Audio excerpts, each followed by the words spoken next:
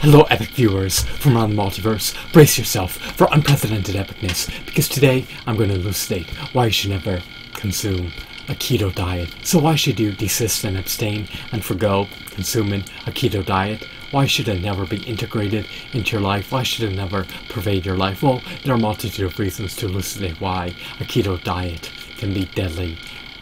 The keto diet unequivocally bears a deleterious effect against your longevity and well-being. Why, you may ask? Well, it recommends and advocates and purports that eating certain foods is healthy. Now, undergoing ketosis is unequivocally healthy, but the foods that it advocates eating are not. These foods that it recommends will ravage your DNA, they will shorten your telomeres, they will unravel your chromosomes, they will compromise your immune system, they will wreak havoc against your overall well-being, they will induce DNA damage. Aging is DNA damage. These foods will truncate your lifespan and they will increase your mortality rate.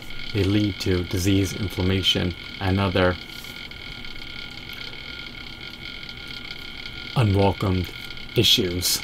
So, first off, the keto diet recommends eating meat. Protein derived from animal sources is deadly. We have the anatomy of frugivores. We're not designed to digest meat nor consume animal secretions. The meat will decimate the DNA. It will rip apart the fabric of your body. It may take decades, but it's a recipe for disaster and a recipe for an impending tumor that's going to metastasize to other organs and proliferate throughout the body. So you should never, ever, ever, under any circumstance, put an animal product in your body, nor an animal secretion, such as milk and butter. The keto diet also recommends eating dairy products. Now, of course, we know that eating fast from fruits is eminently healthy.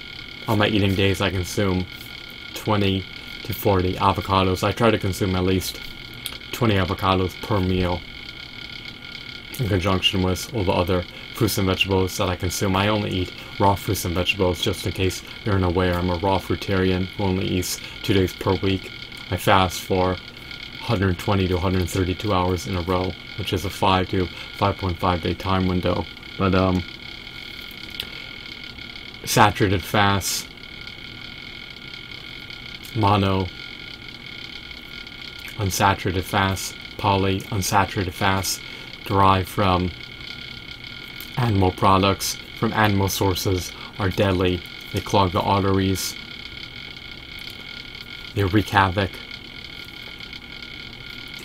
against your health, and they ultimately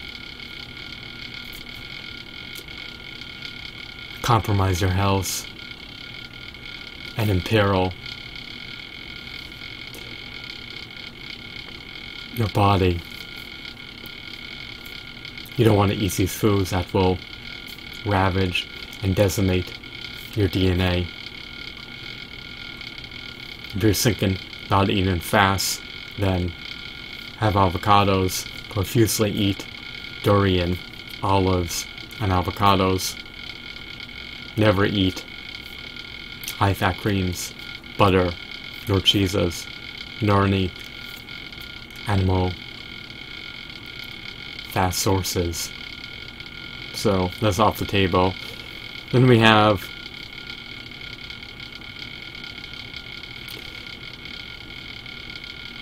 the recommendation to eat, or to, I should say, drink oils. Oils are oxidized. Again, they ravage the DNA. So you should never consume anything oxidized. The diet also recommends consuming nuts and seeds. I would advise against that. Nuts and seeds are inundated with phytic acid. Phytic acid inhibits your body from absorbing certain nutrients, such as magnesium. The diet also recommends consuming sweeteners. These sweeteners are artificial, synthetic, man-made poisons. I would never put them in my tempo. I would never put them in my vessel.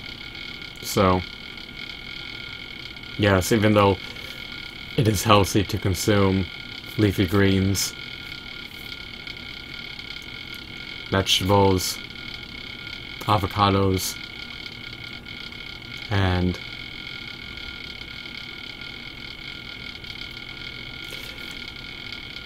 berries that the diet recommends. You also have to bear in mind that the diet advocates to consume animal products that ravage your DNA and that ramp up your cholesterol and that compromise every facet of your health. So, if you want to experience inflammation, if you want to decrease your longevity rate, if you want to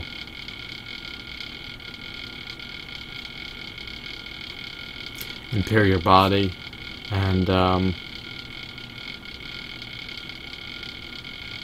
not optimize your health, then you may be looking to pursue a keto diet, but I cannot recommend that anyone pursues a keto diet in good faith.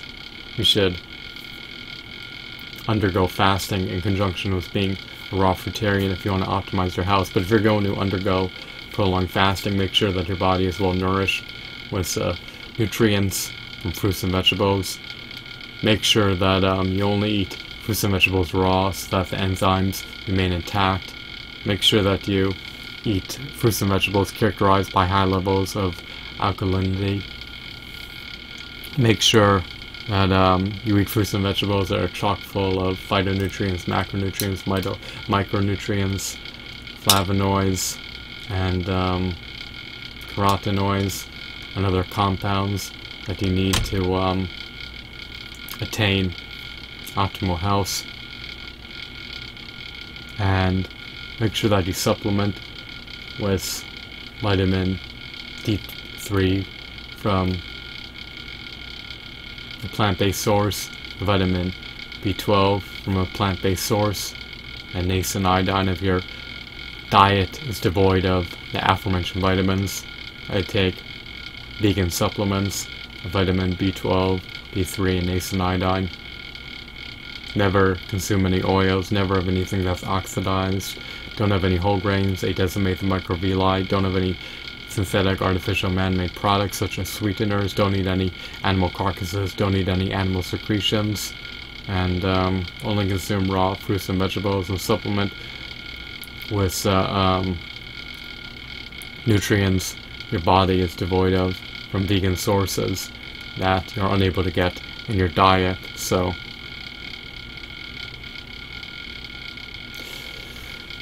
I recommend and advocate never consuming the keto diet. It will shorten your life, it will induce inflammation, and it's a recipe for tumors, diseases, disaster, and an exacerbated life.